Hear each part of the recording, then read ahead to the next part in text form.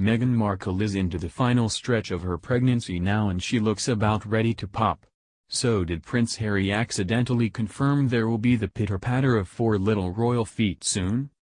Meghan Markle and Prince Harry are excitedly awaiting the arrival of their first royal baby, and there isn't much longer to wait now.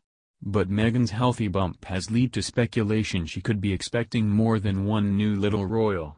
Meghan has confirmed the little one, or ones, will arrive around the end of April or early May, but experts are predicting sooner rather than later. The couple will move into their new home in Windsor ahead of the arrival, where they will have space to raise their young family in the country grounds of the Frogmore estate.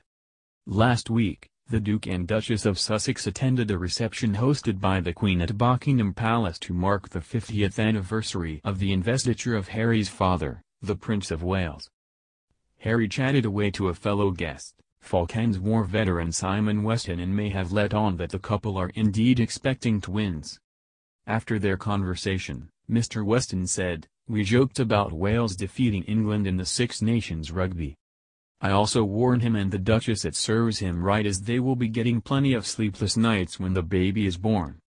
Mr. Weston said Prince Harry responded with a cryptic comment. He said if they have any more than 2 it will serve him right. Could that finally be a clue the surprise of twins is indeed on its way? According to the bookies, it's looking likely. Coral bookmakers make it 4-1 that Meghan will give birth to twins in just a few weeks' time. Elsewhere at the event, royals, politicians, celebrities and members of various charities and businesses mingled. Alongside Meghan and Harry were the Duke and Duchess of Cambridge and the Duchess of Cornwall, along with Prime Minister Theresa May and Welsh First Minister Mark Drakeford. The Stereophonics, who were supported by the Prince's Trust in their early days, were also at the event, as was Games of Thrones star Rowan Teale. The evening honored Prince Charles's contribution to Wales in the 50 years since he was installed as the Prince of Wales. Prince Charles became Prince of Wales aged 9 in July 1958 and was formally invested with the title by the Queen in July 1969 at Carnarvon Castle.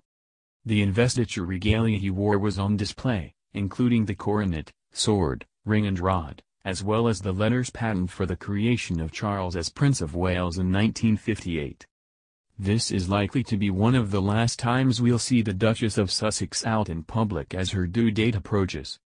Reports of a few false alarms have already circulated, with the Duchess thinking she could be begging into labor. A Kensington Palace insider told New Idea, Meghan and Harry, and the entire palace, are on high alert because doctors have said that this baby could come any day now. There's been quite a few false alarms where they thought she was in labor and made arrangements to go to the hospital. It's been a huge roller coaster ride. At one point they even made an emergency dash to the hospital in the middle of the night thinking Meghan was in labor, only to be checked out and given the all-clear. The source added, apart from the constant Braxton Hicks contractions, doctors have said that the baby has engaged and she's showing all the signs that the baby will be here sooner rather than later.